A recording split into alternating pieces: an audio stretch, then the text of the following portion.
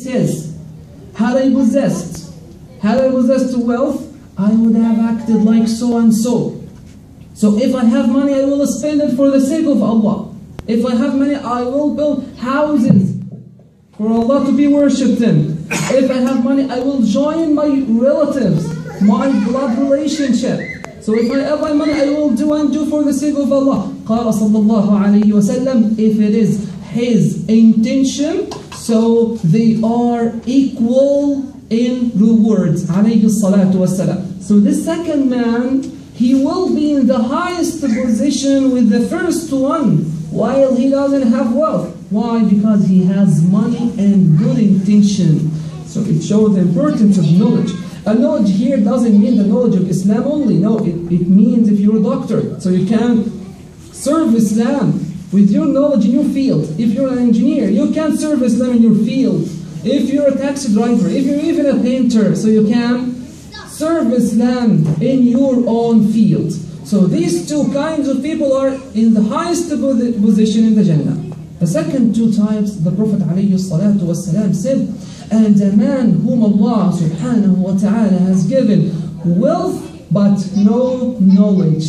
And this is the problem. He may destroy himself because he has lots of money, but he doesn't know how to spend his money, how to please Allah, his creator, alayhi salatu wasalam, with the money he has given to him.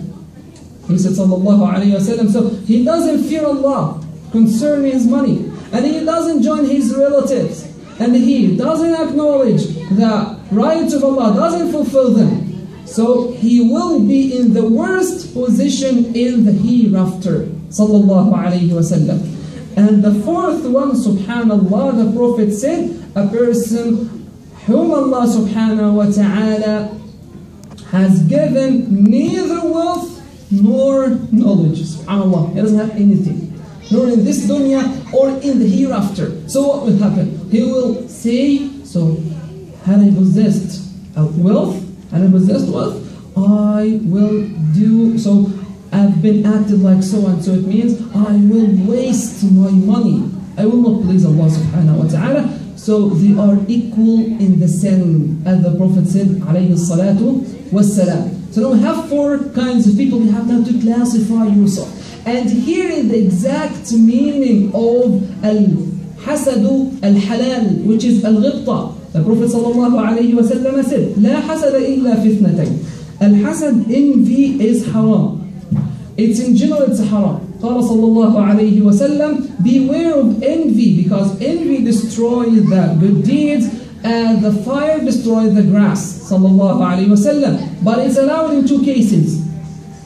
So if a man, he has been given money by Allah subhanahu wa ta'ala, and he spends his money by the day and by the night for the sake of Allah, and the other man whom Allah has given the Quran, and he teaches the Quran and applies it by the day and by the night. So you can envy this person. So now look at yourself on the day of resurrection. If you spend your money for the sake of Allah, what will happen in the day of resurrection? The Prophet sallallahu alayhi wa sallam said, من تصدق بعدل تمرة من كسب طيب ولا يقبل الله إلا طيبا. So whosoever gives in charity what equals a date, only a date, so what will happen? Allah subhanahu wa ta'ala, the Almighty, will receive it with His right hand. And Allah subhanahu wa ta'ala doesn't accept but what is good and pure. لا يقبل الله إلا طيبا. Allah will accept it with His right hand. ثم يربيها له كما يربي أحدكم فلوه أو مهرة. And He will increase it to him subhanahu wa ta'ala, as one of you increase or raises his horse. Sallallahu alayhi wa sallam. حتى تصير مثل الجبل, till this date will become like that mountain. You will find on the day of resurrection mountains of hasanat. And you will be surprised when you ask Allah subhanahu wa ta'ala, oh Allah, I haven't given all of these money and charity. I haven't prayed a lot at night. I haven't fasted a lot in the dunya. So what about all of these mountains of hasanat?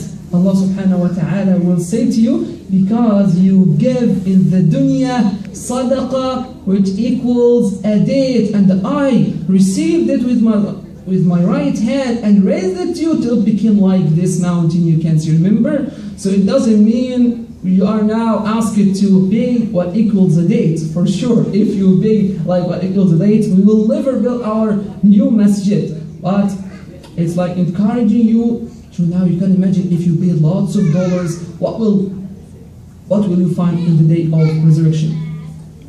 Then let's go to the Quran quickly. Inshallah, I will end with 2 ayat or so. Allah subhanahu wa ta'ala told us all what we have is from Him subhanahu wa ta'ala. In Surah 7 قال تعالى قل إن ربي يبسط الرزق لمن يشاء من عباده ويقدر له وما أنفقتم من شيء فهو يخلفه وهو خير الرازقين. Say, O Muhammad sallallahu alayhi wa sallam, indeed Allah subhanahu wa ta'ala extends His provision for whomever He wills from His servants, and He restricts it for whomever He wills from His servants subhanahu wa ta'ala. And whatever you're spending good, Allah will compensate it to you, and He is the best of providers subhanahu wa ta'ala. If you want a successful trade in this dunya and in the hereafter, a successful trade, for sure all of us are looking for money, and it's not haram. Money is the backbone of the life. So if you need a kind of successful profit, look at the saying of Allah in Surah Fatir. إن الذين يتلون كتاب الله وأقاموا الصلاة وأنفقوا مما رزقناهم سرا وعلانية يرجون تجارة لن تبور. Allahu Akbar. Those who recite the book of Allah and perform the prayers and spend from what we have provided them with, secretly and publicly, so they can expect a profit which will never perish. Which will never perish. So it's a kind of trade, successful trade which will never perish. And inshallah I will end with the hadith of the Prophet alayhi salatu wassalam. We were doing like fundraising in our masjid, the IOS Islamic Association of Saskatchewan, Regina. And we were asking the people, because we wanted to buy like a house which is close to the masjid to expand our masjid, or to use it as an institution, or to help the children to learn about Islam in this house. So subhanallah, we had like a long presentation. And then at the end of the presentation we were asking, so who will pay the money for this house? So people start to look towards each other. Remember people start to look towards each other. So, and suddenly we had Dr. Khalid, one of our respected brothers, one of our highly respected, honored brothers. Dr. Khalid, I think is from Pakistan, just came out and said, I will pay all of the money as a loan, as a qard hasan, and you can pay it back to me. So here I remembered the hadith of the Prophet sallallahu alaihi wasallam, very beautiful hadith. He said sallallahu alaihi wasallam, دخل رجل الجنة فوجد مكتوبا على بابها الحسنة ب10 أمثالها والقرض ب18 ضعف. What does it mean? He said عليه الصلاة والسلام, a man has entered the paradise. And here you have to think, how did a man enter paradise and the day of resurrection hasn't come yet? So it means it's an example for what will happen on that day, for sure, undoubtedly, as the Prophet told us عليه الصلاة والسلام. He said a man has entered the paradise, and the following was written on the door of the Jannah: the charity, the sadaqah, equals 10 folds, or equals 10 in equivalent. And the loan, giving a loan, equals 18 in equivalent. Which means for this brother, when he paid all the money for the masjid as a loan, he will be rewarded by Allah subhanahu wa ta'ala 18 times. He will get his money back in this world. Yes, if you give some money for a person as a loan, he will pay it back to you, but you will be rewarded 18 times by Allah subhanahu wa ta'ala. Inshallah, we're sure now we will find some people like this in this gathering, inshallah ta'ala. وَجَزَاكُمْ اللَّهُ خَيْرًا. I don't want to make it all for you. وأقول قولي هذا واستغفر الله لي ولكم وصلي اللهم على نبينا محمد وعلى آله وصحبه وسلم تسليما كثيرا. السلام عليكم ورحمة الله وبركاته.